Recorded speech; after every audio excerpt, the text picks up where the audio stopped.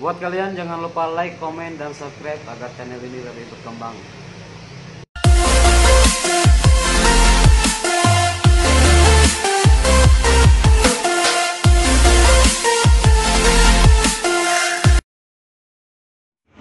Assalamualaikum warahmatullahi wabarakatuh. Kembali lagi dengan Banan Leha 88 channel. Buat kawan-kawan jangan lupa like, komen, dan subscribe agar channel ini lebih berkembang. Nah, kali ini aku dapat Samsung GRAND2. Ini kerusakan tombol on off. Nah, sebenarnya ini sangat simpel ya buat kalian. Nah, dan ini perbaikannya bisa tanpa modal. Buat kawan-kawan simak saja ya.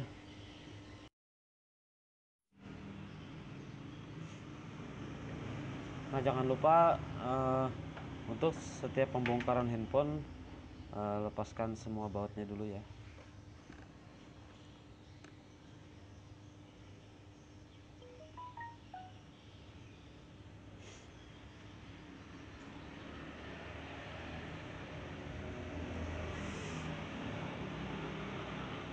Nah, sebenarnya kalau kasus seperti ini sering ya terjadi ya, untuk di Samsung atau di Oppo Neo 7, seperti Samsung J2 Prime, Grand Prime, dan lain-lain, dan Samsung P.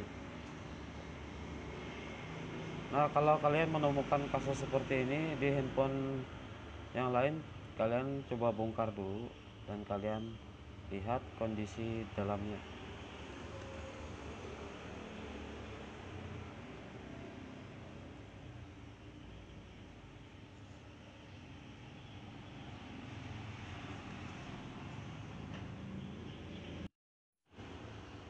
Nah, hal pertama kalau kalian ingin jadi seorang teknisi, kalian harus bisa membongkar handphone dan mengembalikannya lagi seperti semula. Nah, itu uh, kuncinya ya.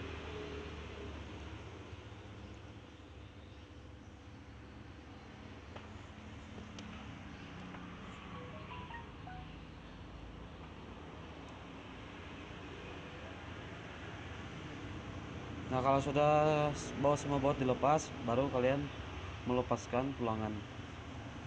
Nah, seperti ini ya. Nah, dan ini sepertinya handphone ini memang belum pernah dibongkar sama sekali, jadi ya lumayan keras. Nah, jadi kalau kalian mau, ini sebenarnya kalau ingin lebih mudah, itu sebenarnya dipanasin dulu.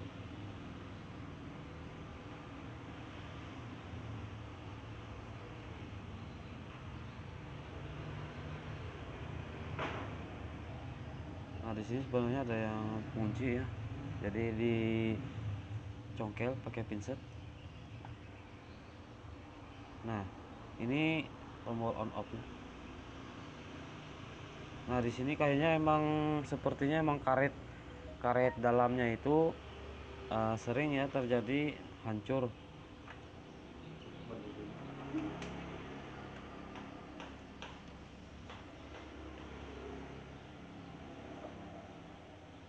Nah, kalau untuk kondisi fisik mesin 100% bagus. Nah, dan ini kerusakannya hanya di tombol on off.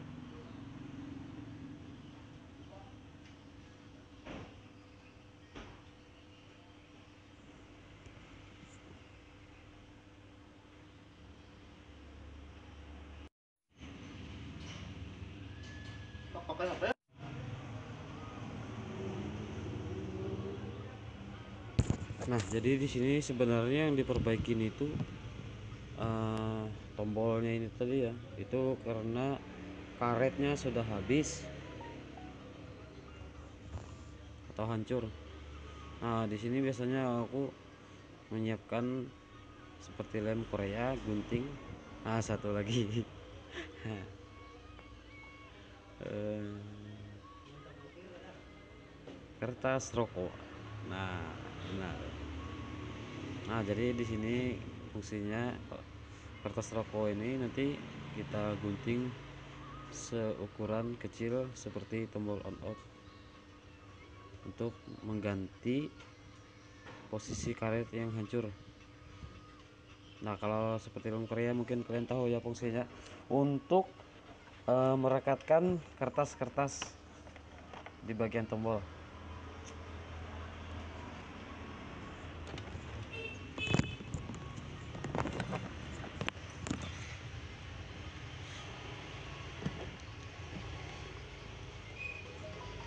Buat kalian yang belum like, comment, dan subscribe, dukung saya agar channel ini lebih berkembang dan saya pun lebih bersemangat untuk berbagi apa yang saya tahu atau berbagi ilmu ya.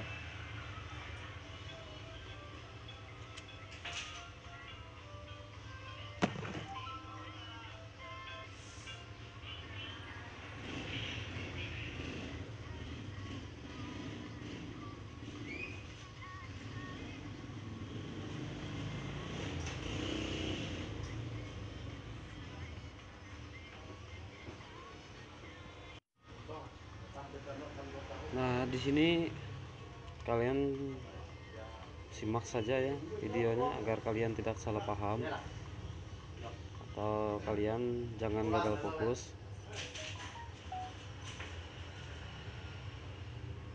Nah, jadi sebenarnya fungsinya kertas rokok itu seperti ini, gunting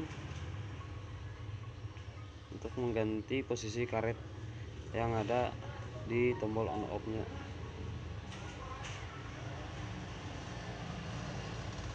Di sini sengaja ya aku potong banyak-banyak. Nah, cuman kalau yang diambil itu paling 2 atau 3 saja.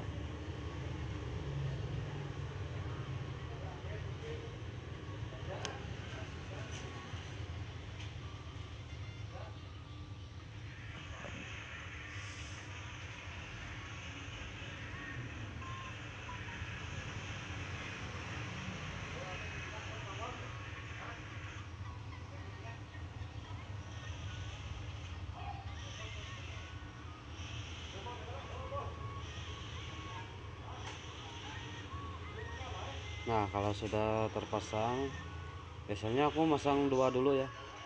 Nah, terkecuali 2 atau 3, 2 itu tipis, masih tipis, baru aku tambahin satu lagi. Nah, seperti ini. Nah, dan ini kalau sudah kering, nah biasanya aku bersihkan ya, di bagian samping-samping alat itu dibersihin.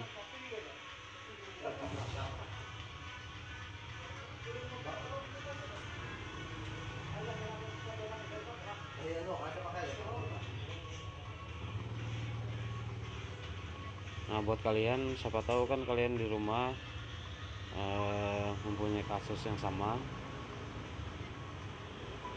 Nah, tapi ini saya ingatkan lagi ya, eh, kuncinya kalian harus bisa membongkar handphonenya sendiri itu.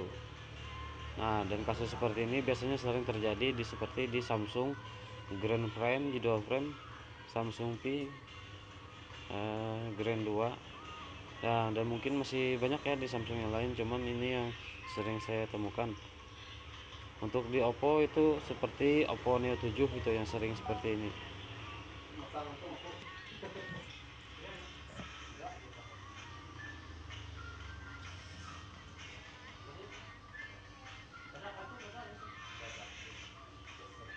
Misalnya di sini aku bersihkan lagi ya, aku maksudnya dirapikan. Nah, kertas-kertas tadi yang sudah kita tempelkan itu biasanya saya rapikan.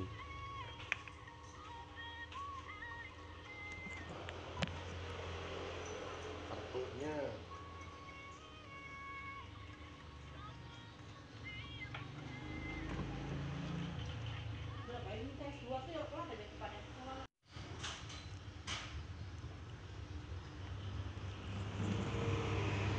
Jadi kalau sudah on off nya itu kita perbaikin, jadi kita coba untuk pemasangan.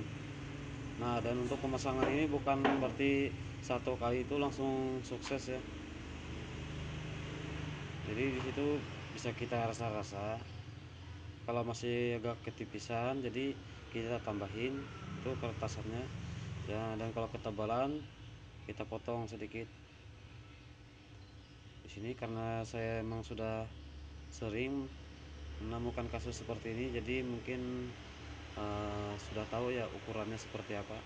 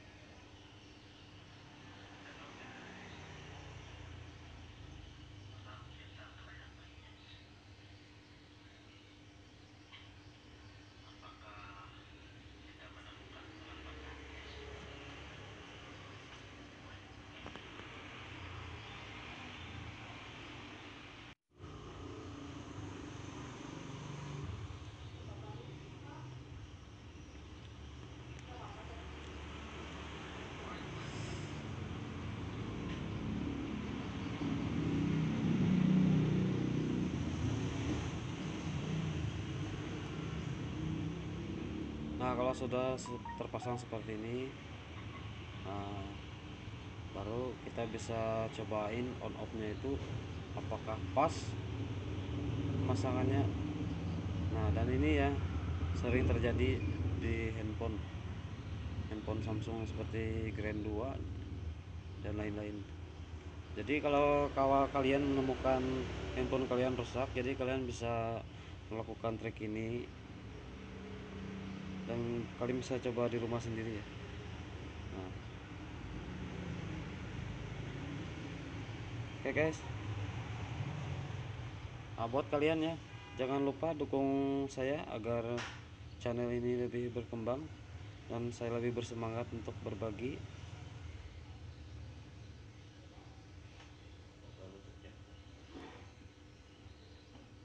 Berbagi video dan konten-konten